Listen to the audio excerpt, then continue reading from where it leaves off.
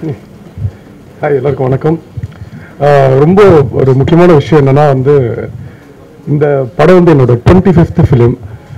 So எப்படி இந்த 25 ஃபிலிம்ஸ்க்கு ரொம்ப சப்போர்ட் பண்ணீங்களோ இதுக்கப்புறம் வர படத்துலையும் அதேமாதிரி சப்போர்ட் பண்ணுங்க.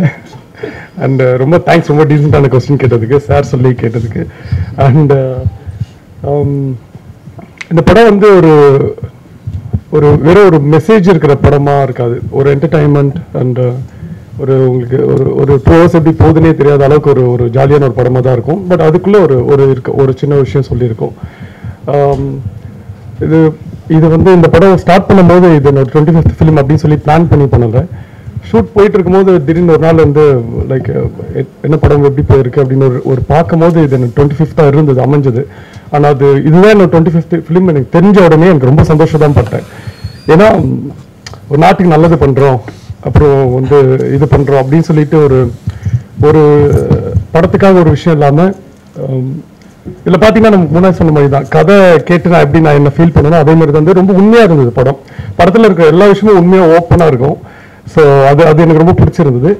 அண்ட் 100% இந்த படம் கொஞ்சம் பெரிய அளவில் நல்லா போகும்னு நினைக்கிறேன். அதுக்கு எல்லாரும் சப்போர்ட் பண்ணுங்கள். Thank you so much. அண்ட் முக்கியமாக எல்லா டீமுக்கு எல்லாருக்குமே என்னோட ரொம்ப தேங்க்ஸ். ஏன்னா சார் சொன்ன மாதிரி எல்லாரும் சொன்ன மாதிரி ஸ்பாட்டில் ரொம்ப எனர்ஜிக்காக ரொம்ப ஜாலியாக தான் போய் எந்த ஒரு சீன்லுமே யாருமே ஒரு ஃபைட்டோ இல்லை ஒரு கோச்சிட்டு போகிற அளவுக்கு எந்த மாதிரி நடக்கல. எல்லாமே நாங்கள் எல்லாரோட தாட்ஸுமே ஒரே வேவ் லென்த்தில் தான் இருந்தது. அதனால ரொம்ப இம்பார்ட்டன்ட் சார் தான். ஏன்னா இந்த 25 ஃபிலிம்ஸில் சில மூவிஸில் டைலாக்ஸ் எப்படின்னா திருக்குறள் மாதிரியே சொல்லுவாங்க. லைக் திருப்பி கூட போட வேணாம்னு சொல்லுவாங்க.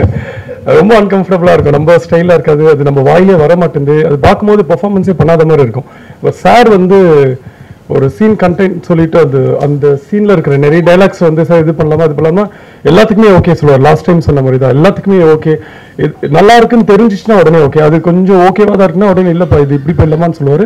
அதுக்கு ரீசன் சொல்லும்போது ரொம்ப கம்ஃபர்டபுளாக இருக்கும். அண்ட் இவ்வளோ பெரிய ஸ்பேஸ் இந்த படத்துக்கு கொடுத்துக்கு சாருக்கு ரொம்ப பெரிய தேங்க்ஸ். அண்ட் ராஜா ராணி எங்கேயுமே எப்போதும் இந்த படம்லாம் பெரிய ஹிட் ஆயிடுச்சு. அந்த படத்தில் ரொம்ப எனர்ஜிக்காக ரொம்ப நல்லா பண்ணியிருப்பேன், ரொம்ப துரு பண்ணியிருப்பேன்னு சொல்லியிருப்பாங்க.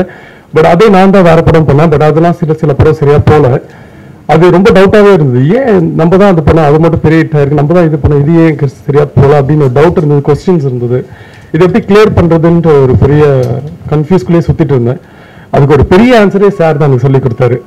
ஷூட்டிங் ஸ்பாட்டில் ஒரு 3rd day 4th day ஷூட்டிங்கில் நீங்கள் நல்லா டைலாக் பேசுகிறீங்க, நீங்கள் நல்லா காமெடி சென்ஸ் இருக்குது, இது இருக்குன்னு சொல்லி என்னென்ன மைனஸ்ன்றது ஒரு 10 minutes சொல்லிட்டாரு. அடுத்த ஷார்ட்லேயே அதை கிளியர் பண்ணும்போது மானிட்டரில் பார்க்கும்போது எனக்கே டிஃப்ரெண்ட்டாக இருந்தது. ஸோ நீங்கள் இந்த படத்தில் கொஞ்சம் ஒரு புது ஜெயை பார்க்கலாம். ஸோ ஒரு போருமே அடிக்காத ஒரு படமாக இருக்கும் அது. Thank you so much.